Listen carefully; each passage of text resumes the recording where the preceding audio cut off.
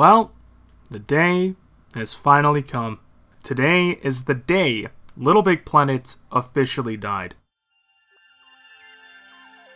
As of April 19th, 2024, LittleBigPlanet 3 for PS4 was added to the official decommissioned server list on PlayStation's website with the following statement. Due to ongoing technical issues, which resulted in the LittleBigPlanet 3 servers for PlayStation 4 being taken offline temporarily in January 2024, the decision has been made to keep the servers offline indefinitely. All online services, including access to other players' creations for LittleBigPlanet 3, are no longer available. And yes, indefinitely means permanent in this case. I don't suggest trying to find any other meaning behind that phrasing. The LBP servers are gone for good, and there's nothing we can really do about it. It's extremely sad, and I wish this wasn't the way it had to be, but this was bound to happen, and I don't want people to harass any of the devs at Sumo or Media Molecule.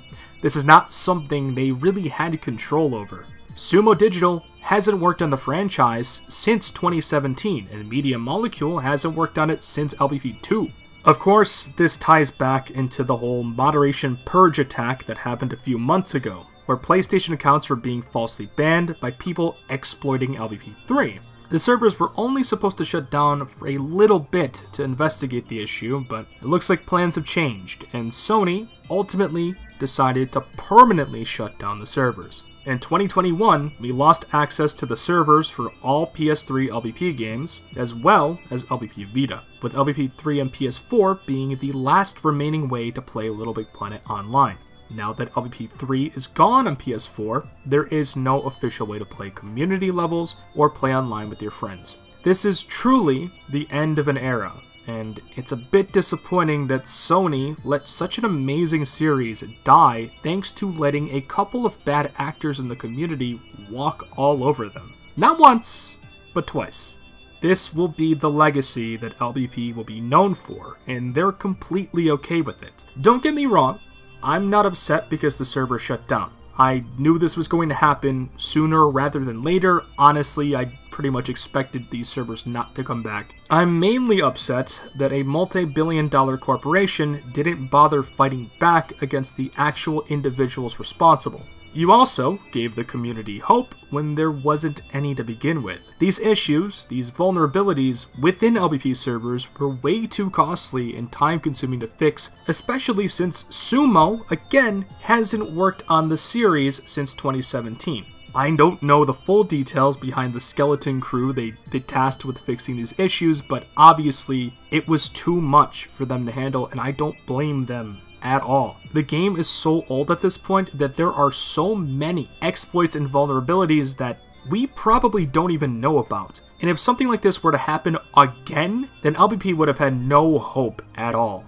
Every time I think about Sony's treatment of the LBP servers, I am constantly reminded of how Valve treats TF2 and its community. If you don't know about what's happening with Team Fortress 2 and the whole bot situation over the past few years, it's a whole thing. I don't want to get into it. Just know that both Valve and Sony have issues with being transparent, overall communication, and have a tendency of giving false promises to their players. But okay, enough side ranting. I do want to lighten the mood a little bit. For those who are unaware, LittleBigPlanet games are still playable online thanks to custom servers. There are a few of them out there, such as LittleBigRefresh and Beacon, and I'll leave links to their Discord servers in the description below.